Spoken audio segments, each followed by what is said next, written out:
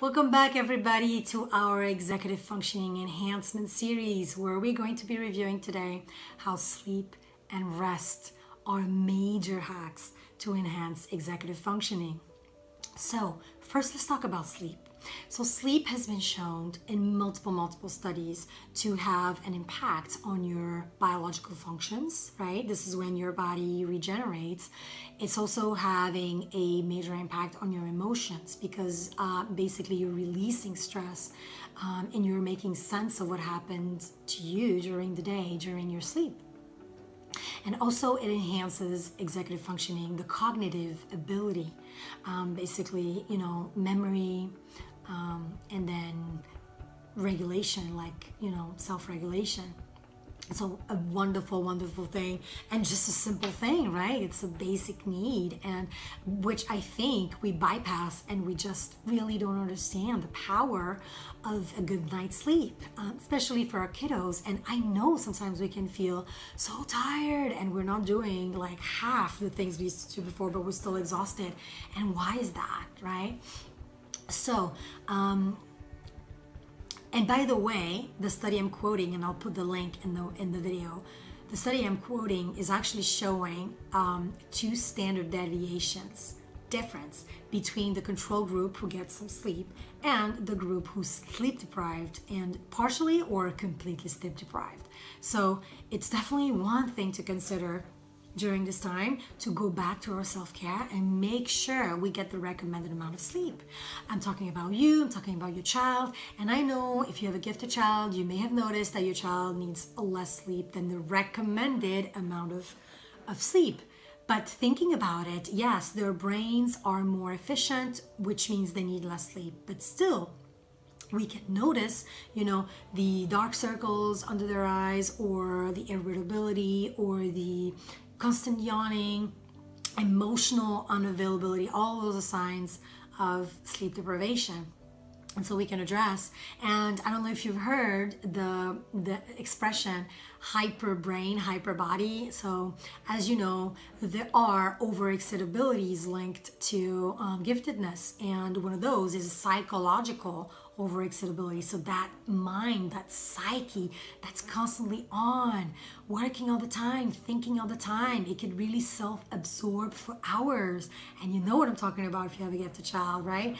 But and at night is when they really spend some time with themselves. So this is when it's so difficult for them to wind down. So one of the strategies can definitely be either go to bed earlier or manage like calming environments for your child to relax just before going to bed. And remember, what they think immediately before going to bed is whether it stays and lingers in their subconscious overnight. So definitely the other strategy is to prevent very long exposures of screens and like violent movies just before going to bed. All those things are really not having the desired impact, right?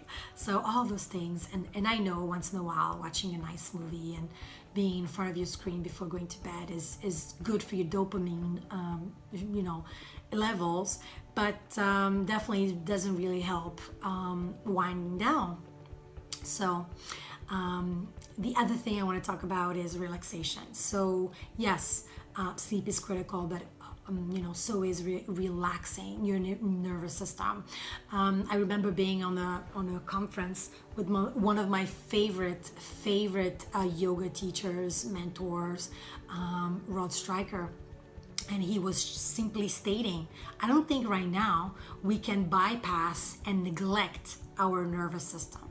And I thought this was genius, because that's what we do. Sleep is something so basic. We just don't care about it. We don't see the point. We don't see the enormous impact it has on us. And relaxing, because we're so overwhelmed constantly by environmental factors that we don't realize, right? We go out to do grocery shopping, and our mirror neurons are firing back and like capturing all of those energies of anxiety, stress, chronic stress, depression, everything we see like fear around us. we globally participate in the sphere around us. And so we take so much stress, and our immune system, your nervous system, is constantly under fire. So basically, the stress response is your limbic system taking over, constantly sounding the alarm and constantly telling you there's a tiger in the bush, as in prehistorical times. But you know, nowadays the chances for a tiger to be in the bush are very slim, but our nervous system is the same. And so we're constantly looking for cues that would tell us we're in danger.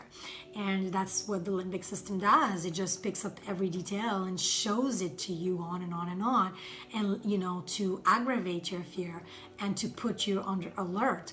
And it's, again, it could have been fine back in the days because our survival depending on that. Alertness, constant alertness, but now maybe not anymore, right? And so we need to figure out ways to stop this ongoing sympathetic state, which is fight, flight, or freeze, constantly sounding the alarm, and this limbic system constantly taking over and you know, booking, sending this amount of cortisol in our bloodstreams constantly. You know, this has impact on our health and our mental health, right? Our mood regulation, our dopamine levels. You know, this has an impact on everything we are. And so finding ways multiple times during the day was his advice. You know, finding ways to just relax. Do some breath work, do some meditation, do some journaling, EFT. There's so many tools out there that have always worked, right? They're not new. We just never thought about them because we were so used to being under stress constantly. And now we're seeing that, you know, if we go around in circles with our stress, how good does it do to us, right?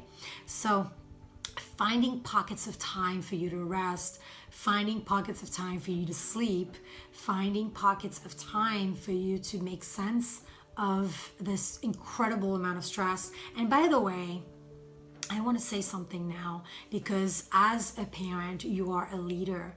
You are a leader for the next generation. You are the leader for the person you love the most in your life. And as leaders, what we want to do is be strong and, you know, show that we get it together and all of those things. And I understand, but time has come for a new paradigm where we could be vulnerable with our kids. We could let them know that we need a time in. And I do this all the time, like shamelessly. Hey, I need 5 minutes to breathe right now because I'm sensing a little stress right now and I want to regulate it. And I have tools to regulate it. And by the way, by doing this, I model what I'm expecting from him, you know, like having your favorite tools and using them to co-regulate and self-regulate and self-soothe. So why is it not okay to just say, you know, I'm also overwhelmed, I just need to take some time for me, right? It serves so many purposes. But, you know, in a way, we feel like we can't, because how can we lead if we don't get it together? But the problem is, who does master this time of global epic anxiety? Nobody. Everybody is struggling right now. And, you know, why should we show that we are perfect when we're not, right? We're completely misaligned with ourselves. So as a parent, yes, you need to lead, but there's so much leadership in authenticity and vulnerability and setting healthy limits, setting healthy boundaries. There's so many lessons for your kiddo to be learned just watching you, and you know your child is watching you. And so setting those healthy boundaries, right? Getting enough sleep, winding down when you need to, and not being constant fight, flight, or freeze, right? Emergency mode, right? And so this is something that I really like, and I started really talking to my child about it, you know, that sleep is like self-care. We owe it to ourselves. We ask so much of our bodies during the day, and you know that if your child is an athlete, like sports and does so many things like mine, right?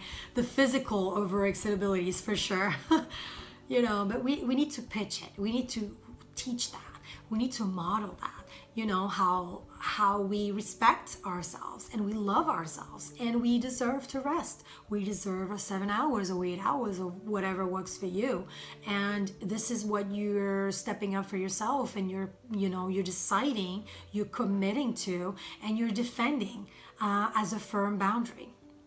And this is really such a great life lesson you're teaching your child.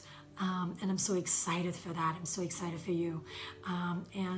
Yes, executive functioning can be enhanced, and we have so many strategies that we can put in place, but rest is a major, powerful, untapped, most best kept secret, type of deal.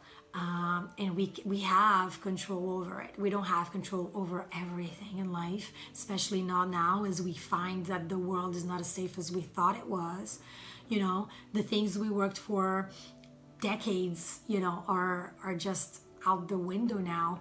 And so it can be very difficult, but some things we have control over. And what I'm inviting you to do is to take control over those things. You have control over the way you coach your child around those topics, right?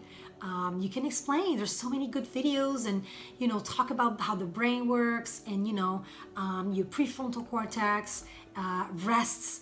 It can be in control, and you could plan and stay on task and regulate your emotions. There's so many good things to be talked about if we dare to go there. And that's my wish for you.